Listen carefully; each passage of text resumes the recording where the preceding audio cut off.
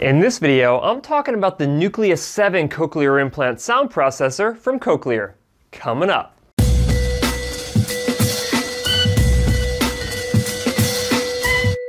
Hi guys, Cliff Olson, Doctor of Audiology and founder of Applied Hearing Solutions in Anthem, Arizona. And on this channel, I cover a bunch of hearing-related information to help make you a better informed consumer. So if you're into that, make sure you hit that subscribe button. And don't forget to click the bell to receive a notification every time I post a new video.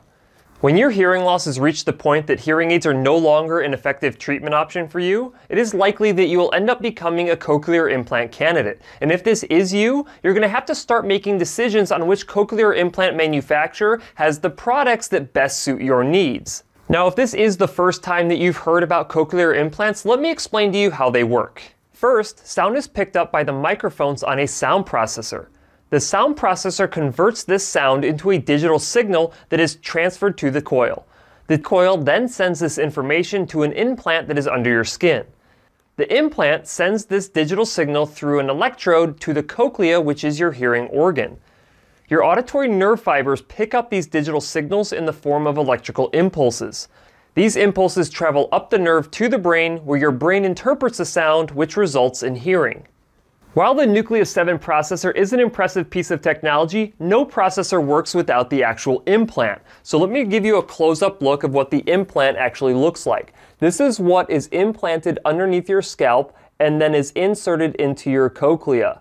You can see the magnet right here that attaches to the T-coil. The T-coil is on the outside of your scalp, and this magnet is underneath your scalp. You can also see the electrode as it dangles down here by the palm of my hand. That is actually what gets inserted into your cochlea.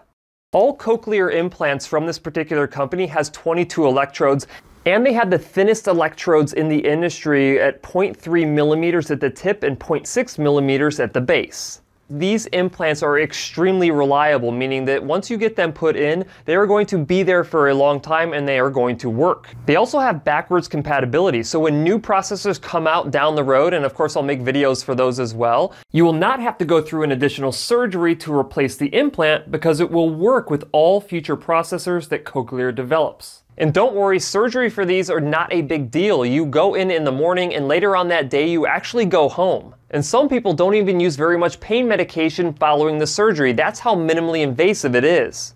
But now on to the exciting part, the Cochlear Nucleus 7 sound processor. On a side note, there is an off-the-ear processor, one that does not actually sit on top of your ear. It is called the Canso. I will be making a review video about that product in the future, but for right now, let's go over the cool features of this guy. Cool feature number one has to be Bluetooth connectivity. The Cochlear Nucleus 7 can directly connect with an Apple device. That means an iPhone, it means an iPad, it means an iTouch, and you can stream audio directly from those devices into the cochlear implant. You do not need some kind of intermediary device like a clip that you would clip onto your shirt or anything that you wear around your neck. You can take it right from your device into the cochlear implant.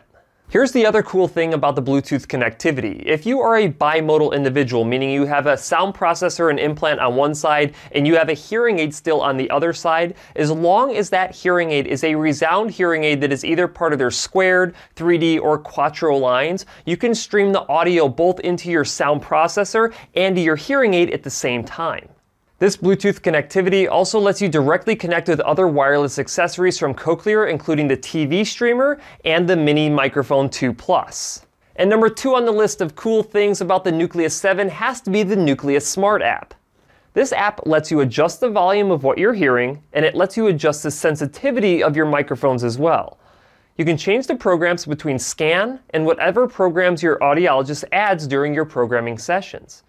You can adjust your audio sources, which can include a mini microphone, a TV streamer, and the telecoil. And you can even adjust the streaming volume for these audio sources separately from your processor microphone volume, so you can control exactly what you want or don't want to hear. The other things you can find on the app are a Find My Processor feature, which helps you locate a lost processor first on a map, then by using Bluetooth strength to hone in on its exact location. And you can even run a diagnostic of your system, which includes battery life and the status of your processor. And the best part is, the Nucleus Smart App is available for both Apple and Android devices. Number three is the Scan program, which uses Smart Sound IQ. Hearing aids are becoming well known for making automatic adjustments based on the environments that you're in to put you in program settings that are best for that particular environment. This is what the SCAN program does. SCAN actually stands for Scene Analysis. This program uses the Nucleus's dual microphones to determine which environment that you are in and automatically classifies you into the correct environment. And this program works so well that it actually improves speech understanding by 28% when you're in a noisy situation. And fourth on the list of cool things about the Nucleus 7 processor is the Cochlear website actually lets you build your own Nucleus 7. After picking the color of your processor and coil, you can select up to 4 accessories that you want. At the time of this recording, your options include a mini microphone 2 Plus, a phone clip, a TV streamer, retention accessories, additional battery and charger options, and an aqua kit.